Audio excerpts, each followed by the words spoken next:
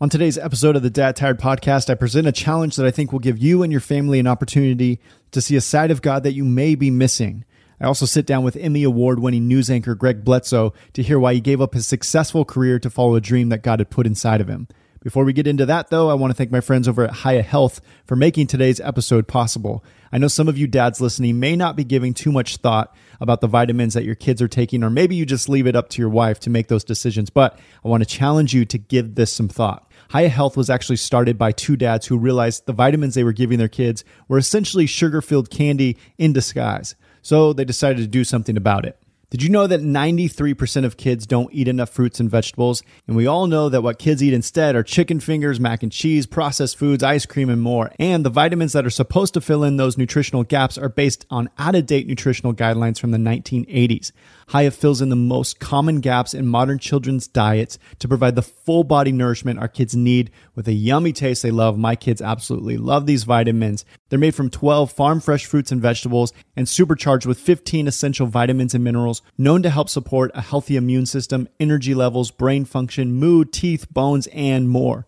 Most children's vitamins are filled with 5 grams of sugar and can cause a variety of health issues. Hiya is made with 0 sugar and 0 gummy junk, yet it tastes great and is perfect for picky eaters. It's non-GMO, vegan, dairy-free, allergy-free, gelatin-free, nut-free, and everything else you can imagine. It's manufactured here in the United States with globally sourced ingredients, each selected for optimal bioavailability and absorption. We've worked out an exclusive offer with Hiya for their best-selling children's vitamin. Dad Tired listeners receive 50% off your first order. To claim this deal, you must go to hiyahealth.com/dadtired or enter the code DADTIRED at checkout. That's HIYAHEALTH.com/dadtired, hiyahealth.com/dadtired, and get your kids the full body nourishment they need to grow into healthy adults. Again, go to hiyahealth.com/dadtired or enter the promo code DADTIRED at checkout.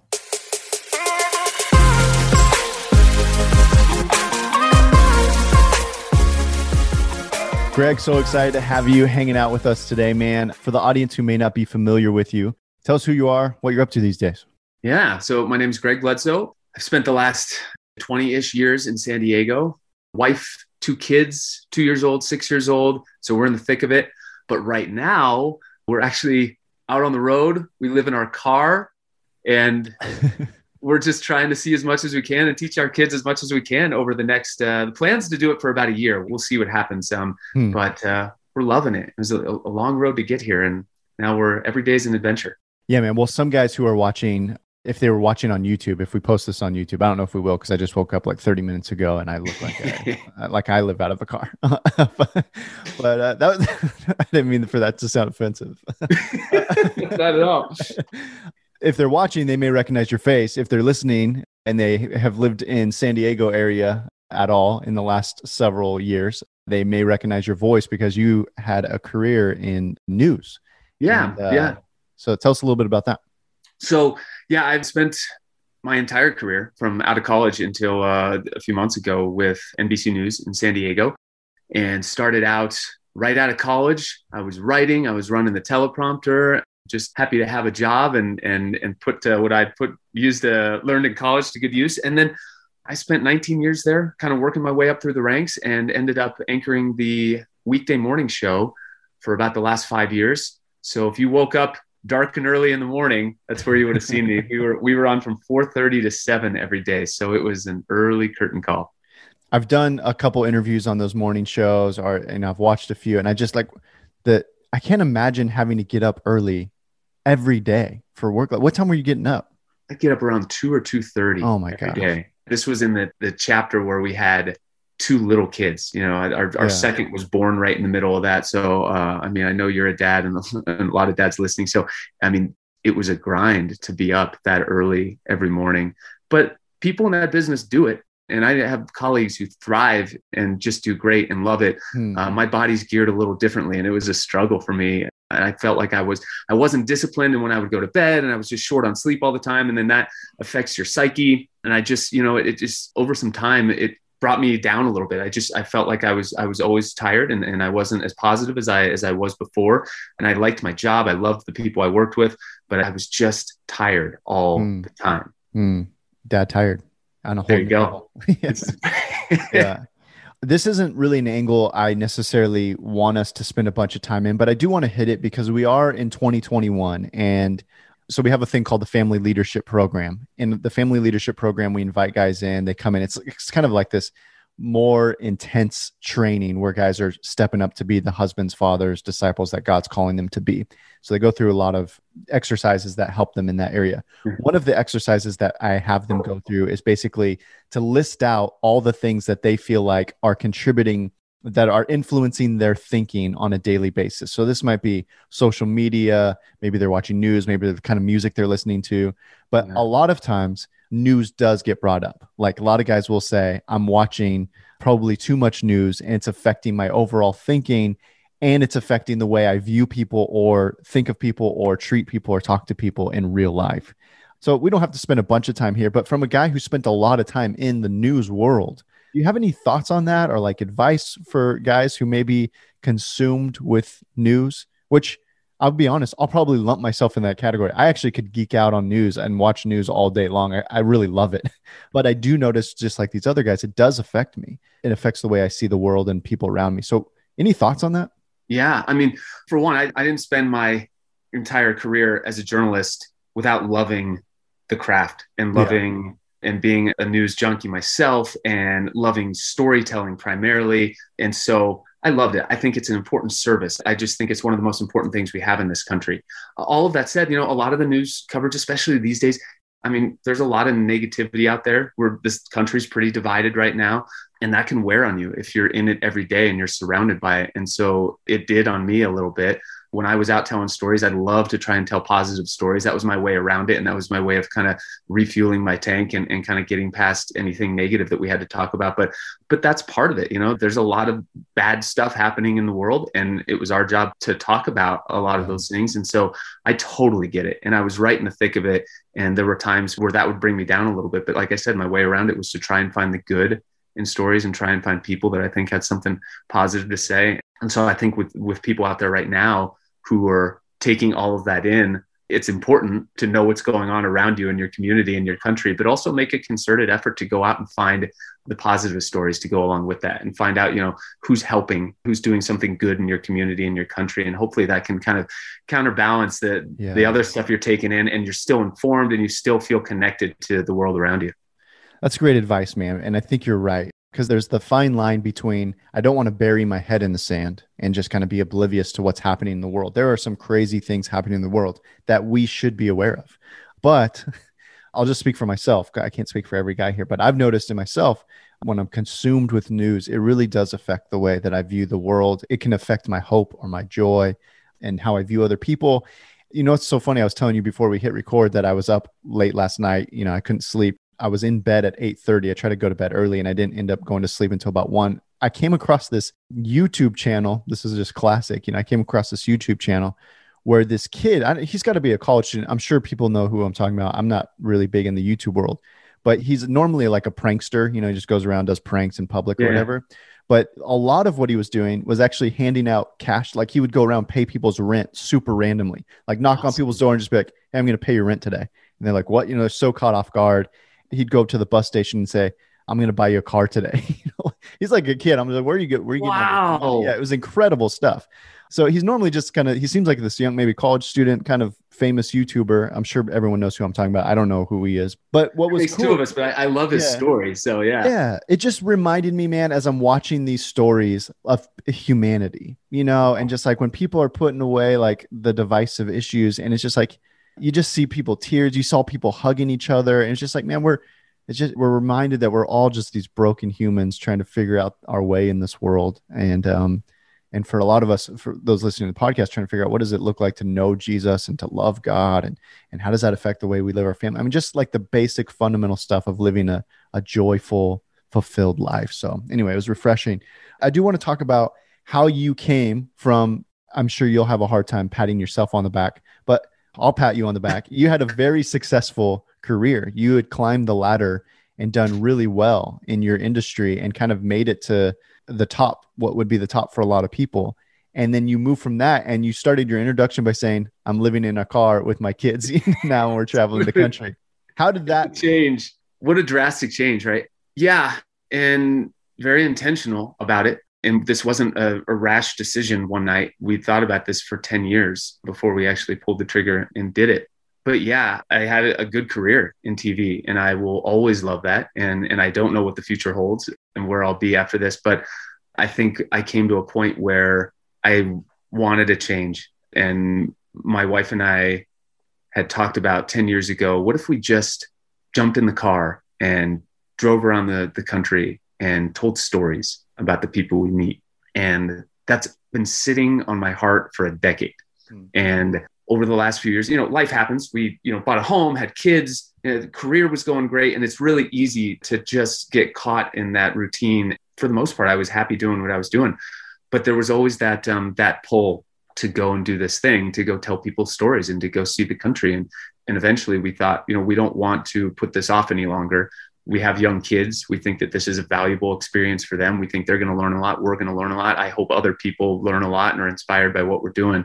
But it got to the point where we just said, okay, we don't want to wonder in 20 years why we didn't do this or what would have happened if we never did. And so I have no idea how this is going to turn out. I mean, we're right in the middle of this thing. Right? If we had done this interview in a year, I'd be able to tell you, oh yeah, this is a great experience, or don't do that. Right. We're in the middle of this. I have no idea how this is going to turn out. I don't think we're ever going to regret it.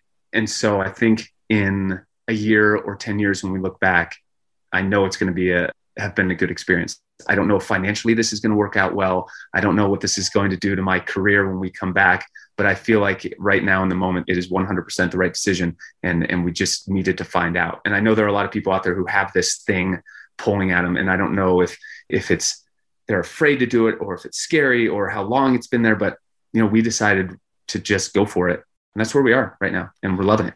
Again, I know you're a humble guy. And so you're going to have a hard time, speaking about all your accolades, but I mean, you won 24 Emmys for writing, shooting, editing. You were the National Press Photographer Association Solo Video Journalist of the Year 2 times in a row. I mean, like, you have kind of an extreme story here, man, where you did really, really well. Not only that, but people were affirming you in your work. It's not like you had a job that was a good job, but people were like, I don't know if you're meant for this. Like, everyone around you is kind of telling you, you're meant for this, man. You're doing a good job and this is your sweet spot.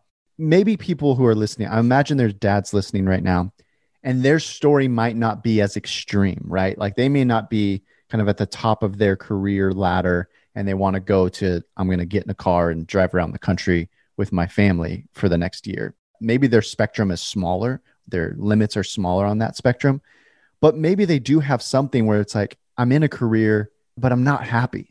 This isn't fulfilling me. This isn't giving me joy. I feel like it's taking away from my family. I'm not the dad I want to be. I'm not the husband I want to be. I'm not the man I want to be. But they don't know how to make that shift. Or maybe for a guy listening, they're like, how do I even know? Maybe I've got this thing in my heart, but I don't know. Is it disobedient or irresponsible? Are people going to like say it's a really foolish decision as trying to be the quote unquote leader of your family, provider of your family, to make this kind of decision?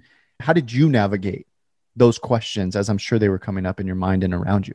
Yeah, they come up in my mind still now, daily. Yeah, yeah.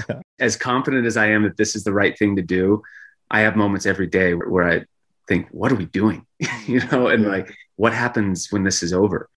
We all have something that God has blessed us with, a talent, a skill, a personality trait, something. It's not always directly related to what we do for a living, but either way, there's something I feel like that we all have some sort of skill. And I think that we need to ask ourselves, what are we supposed to do with that? Are we supposed to use that for ourselves and for our own advancement and for the betterment of our family, which is fine? Or is there something that we can do to share that with other people? And storytelling is what I've always wanted to do. It's what I've always loved doing, being behind the camera, editing, writing, talking to people. And I was lucky enough to be in a job for a long time where that was part of it. And I got to meet a lot of amazing people. And now my wife and I are asking ourselves, okay, what can we do with that? We want to share it. And I don't know if anyone will care or watch or listen, but we want to go and tell people stories because I feel like that's what we're good at. And hopefully it resonates with people and there'll be positive stories. But I think, for dads out there who may be questioning, okay, what do I do with this thing that I have? I would say question one is, well, what is that thing you have? What can that thing you have do for other people? Mm. And in our case, I feel like even a simple, small story about an ordinary person who may have something positive to say, who may have something inspiring to say, if that can make someone else's day better or help someone in a decision in their life, then great, then we've done our job. All we are middlemen this year between what I think are some really incredible people in this country and some people who probably need to hear what they say. And we just kind of want to bridge those two. That's a great way of saying that. You know what? Something I can relate to in your story that I think a lot of guys will relate to is, I served in pastoral ministry in the church for 13 years. And I always used to tell my wife, I feel like I am an oval peg trying to be fit into a circle hole. So it's close. And sometimes it even feels like it's going to fit. Yeah. And yet there's just something a little bit off. So it sounds like that's your story. Like man, so much of this feels like it's my sweet spot. People are affirming me. I love lots of aspects of my job, but not all of it. And there's certain things about every job that just not great, that comes with the territory, but you just know something in your guts, like there's just something off here. And I think some guys can relate to that, where you might be doing something where you feel like I'm good at this. I even like most of it, but something's still off. I'm an oval peg in a circle hole. What would it look like? And there may be just a minor pivot, a small pivot that would allow you to be in a sweet spot better if you explore that a little bit. And so one thing I'd love to hear from you is, I've heard you talk about kind of reflecting back. In order to hear what God's telling you today, you're going to reflect back on what God has been doing in your life in previous years. Can you share a little bit about that? Yeah, totally. So for us, when we made this decision to sort of walk away from a really comfortable situation, it was really tough. I mean, the toughest decision I've made in my entire life, because I liked my job. I was tired, but I liked my job. I loved the people I worked with. I had fun most days at work. And so that's not easy to give up. But again, we felt this tug to do this thing. And so the question is like, okay, how do I know this is what we're supposed to do? Because I have no idea what lies ahead. So I think for us, the decision was made a lot by looking back at what had happened over the last 20 years. A lot of doors had opened in my career fairly easily. I didn't have to move out of San Diego. I mean, it was a huge blessing in this business to be able to stay in one city and grow within one station. And I'm just so grateful to those people who made that happen. And so we would look back at having all of these doors opened, having things happen along the way that just made life easy. And in my mind, that was God preparing us to do this. My skills, shooting video, editing, telling stories falling in my lap. Some people clearly hear God's voice and they say, okay, I know exactly what I'm supposed to do. I can hear. And for me, our faith is a big part of our life. But I think sometimes I struggle with knowing, okay, what's God telling us to do? I'm not so sure, and so this was a big decision for us for our future. So to make it, I think we looked towards our past at what had happened, what sorts of doors had opened for us in the past, what sort of evidence was there in the past that things were working out, that my work as a storyteller had been growing for 18 years and stories had fallen into my lap and people had come into my life that had made it easier and had taught me things. And there were so many good things that happened over a long period of time without us having to put forward that much faith and never really take any chances, that it was evidence to me that, okay, this is our turn now. God's done a lot for us over the last 20 years. That's evidence enough for me to take a leap of faith. I don't know what's ahead, but enough doors have opened over the last 20 years that I feel like one's going to open for us now. And so even without knowing what was going to happen, we felt confident doing this because I feel like something good will come of this. If only the experience with our family. I'm not expecting 1 million people to jump in and say, this is amazing. We want to be a part of this. But if it's only for our family and to help us grow closer and to tell some good stories and inspire a few people, that's enough. Yeah. In summary, I think making a crazy decision about your future that you don't know anything about, it's easy to look back, or you should look back and see what's happened in your past. What doors has God opened in your past? And then trust that. Yeah. It's funny because I actually heard this on the news just this week, but I heard a news anchor talk about how we make so many life decisions based on our work and our career. So we make so many sacrifices for our work and for our career. And our families often sacrifice, and us as men, we make big sacrifices. And he said, what's so funny about that is like when you're on your deathbed, the HR department isn't around you, on your deathbed. They're not there. You've poured out your life for them, and you've made sacrifices, and your family has made sacrifices for you to do your work and to pour out your heart. And, they're not there on your deathbed. And so basically what he was saying was focus on the people who are going to be around you on your deathbed. Like it's okay to give up maybe some standards. Maybe you have to reevaluate. Do we need this much money? Is there ways that we can sacrifice financially so that we can get back to the priorities that actually matter most? And I say that I've been in a similar situation more than once where Layla and I have sat down and we said, people were affirming our gifts in certain areas, or maybe at a church or in a ministry, and said, this is what you're built for. And yet something didn't feel right. And we've quit without knowing the next step. All we knew is we felt like God for sure is telling us that it's time to move on. And I have no idea what that means. But I will say, I miss those seasons because the way that you rely on God, the way that your prayers change, the way that you pursue God, the way that you need God to show up for clarity, for finances, for all of that it's beautiful. And I think that's the way God designed it to be, do not worry about tomorrow, for tomorrow has enough worries of its own, but essentially be obedient today, focus on Jesus today and his kingdom today, and he'll take care of the rest. So I do want to talk about, your kids are young.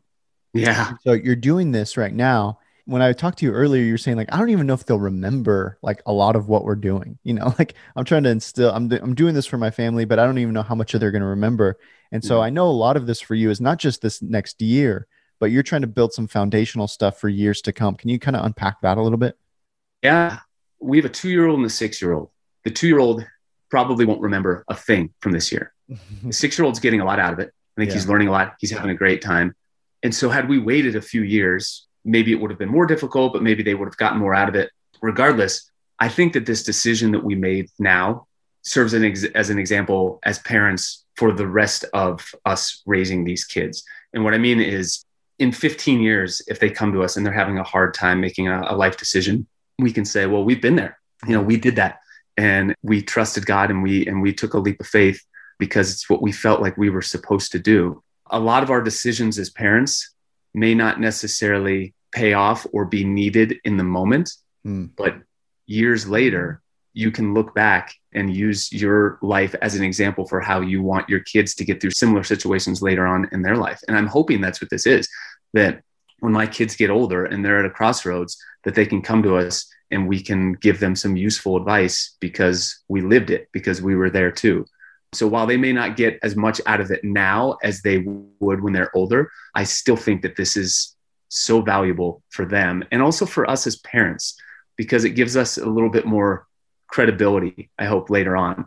A lot of the times we do as I say, not as I do. I mean, this is an example where hopefully in the future I can say, do as we did, or at least have faith that things are going to be okay if you take a chance. And the reason I know that as your dad is because we did it. And so I think that the parental advice that we can give in the future from this trip is really going to pay off, while it may not pay off a lot right now in the moment.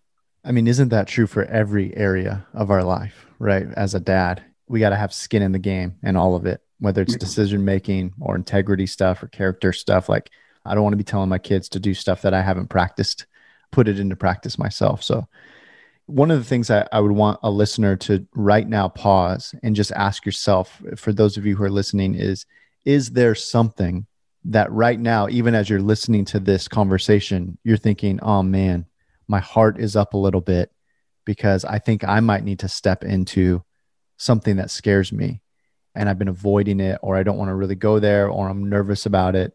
And so I would just say, man, the fact that you're even listening to this conversation, maybe God is drawing you, or maybe he's stirring something in you that you need to address.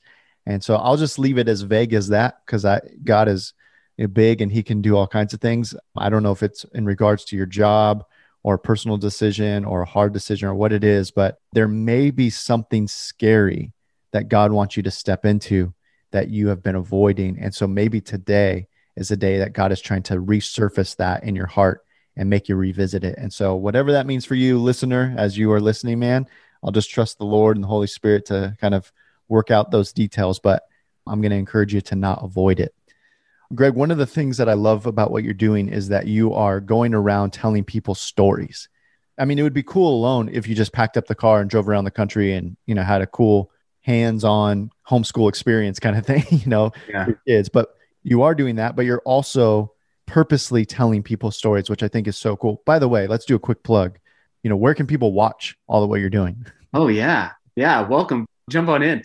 Family Geography Project is what we're calling this. We're on every social platform. Honestly, I'm most comfortable and enjoy Instagram more than others. And so we're probably there more than other places. But yeah, wherever you are, if you just search Family Geography Project, you'll find us. And we're hopefully going to tell dozens of these stories throughout the year. Yeah. So we'll link all those links so that people can easily click on that and go find you and follow along. You're an incredible storyteller and incredible videographer. I mean, it's like, I feel like I'm watching a mini documentary, watching your stuff. You're very, very, very good. But what I was getting with that is you're taking the time to tell ordinary people's stories. And as I heard that part of your story, I was thinking, when is the last time I, and probably a lot of listeners, just sat down to hear somebody's story? Like, we just don't do that anymore. Kind of going back to what I was talking about with the news thing, we make all kinds of assumption about people based on the influences of the things that we're listening to. But when's the last time you just sat down and listened to somebody's story with no agenda? Can you give the listener who maybe hasn't done that in a long time or forever, how do you go about doing that? What are some tips when you're trying to hear some story? And why is it so important to sit down and to hear somebody's story? Well, I think it's important for you as the storyteller and for also the person telling their story. I've interviewed enough people over the last 2 decades to know that I sometimes see how much it helps them to tell their story. And also a lot of people don't realize that they have a story to tell. So true. Until they start talking about it. And everybody you meet every day has something interesting to tell you, something about their life that can either encourage you or that you can learn from, or that can just entertain you. I mean, everybody you meet. And so I'm not worried at all that there will be a shortage of stories to tell this year. Everybody keeps asking me, where are you going to find your stories? Honestly, there've been a few along the way already that I've set up in advance and found people, but we've been meeting people and we'll be having a conversation with them. And I say, hey, this is a weird question, but would you mind if I grab my camera and just talk to you for a few minutes? Because we start talking to people and we tell them what we're doing and they're interested and they start telling us about them. And all of a sudden there's a story. These are ordinary people's stories that we're going to be telling this year. And I think all of them will have something extraordinary about them, as simple as they are. We talked to a guy who had started a small business in the middle of the pandemic. Imagine with everything else closing and how hard everything was, to have the courage to do something like that. And it's just an ordinary story, but it was great. We've talked to a lot of people so far. So I think it's important for people to hear other people's stories because we can all learn from it. There's so much division in this country right now. And I don't think it's because we all have different beliefs. We do, but that's okay. I think that the problem is we're not listening to each other and we don't try to understand each other. Yeah. And so we have no political agenda on this trip this year. But I really do think that just by hearing ordinary people's stories, that we'll understand each other better. And that helps. People from one part of the country may not understand people from the other part of the country simply because they grew up differently, but that doesn't mean that they can't understand each other. And so I hope that we can just help people listen to each other in really simple ways, in really personal ways. It's funny you say that because I was speaking somewhere in a different part of the country and I told them that I was born in California and I currently live in Portland, and they were having a hard time believing I was even a Christian. That there were Christians out in California. I know you're from California, that's where I grew up too. And so they're just like, holy cow, there are Christians in California, and in Portland. So, I mean, they said it kind of facetiously, but if all you did was watch the news, you would think there's not a single Christian on the West Coast, right? Like, we can start to make some assumptions about people. I think we're going to get to certain parts of the country this year. We're just pulling up in a car that has California plates on it. There's going to be a preconceived notion there from someone else. And I've seen it already. But then, you know what? Then that's our responsibility to help break that down. If somebody thinks, oh, you're from this part of the country, you don't think like me. Well, let's talk. Let me tell your story. Let me tell you mine. I mean, again, it's really simple. And I hope that helps people understand each other a little bit. Well, here's what I would say to the dad listening right now. When you hear somebody's story, you are getting a glimpse of God's character that you may have been missing out on. Another way of saying that is if you don't hear somebody's story, there may be a part of God that you don't know because you're only viewing God through the lens of your own life. And to assume that you have a full holistic understanding of who God is based on your own life is selling God short of who he is. When I hear somebody's story, and it can literally be anybody's story. I don't care if they are the richest person in the world or the poorest person in the world, whatever their background is, in all kinds of any background. When I get to hear somebody's story, I have to keep in mind, this is an image bearer of God. God has put himself in them. He has created them in his image. And so when they share their story, I get to see God from a different angle. And so if you're not doing that, you're actually missing out on getting a more clear and full picture of who God is. And your kids are. And so there's something beautiful about sitting. I love to sit at a dinner table and where there's food and I have my family around and we get to hear somebody else's story and we get to let our kids hear, oh man, this is how God is working in their life. Even if they don't claim to be a Christian, I trust that God is at work. And so we get to hear how God is working throughout the world in all kinds of different people's story. And I just don't want to miss that. I don't want my kids to miss that. And so my challenge, I keep giving challenges here to listener, but man, try to have one person in your house, or at least try to set it up to have dinner in your home with somebody in the next week and just have dinner with them and just hear their story. No agenda, just like, hey man, what's your story? Or, hey neighbor, what's your story? Anyway, I've been rambling, but I know you want to have some thoughts on that. No, what a cool idea. I don't know. People can't see us if they're listening, but I'm sitting here like nodding my head and thinking, whoa, what a great, we're sort of living that for a year, but what a simple way to just do that at home or at school or, just out and about in your community. That's great. That's way better advice than telling people to move into their car. Maybe we should have started there. Could have saved you. Ask if you're I'd still have a job right now. Just ask yourself, if you're listening, just ask yourself, do you know your neighbor's story? Do you know all your neighbor's story? I've lived here a year now, and I know kind of the surface level of my neighbor's story, but I don't know really their story. And so I'm convicted even in myself. Like, what would it look like for me to have my neighbor over?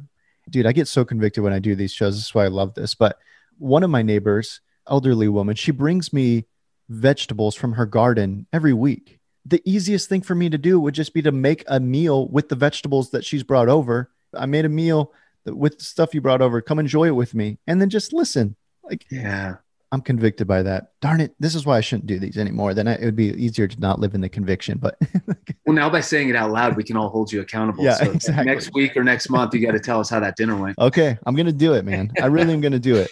I'm going to write it down right now. And I'm going to make it on my list to invite her over for dinner.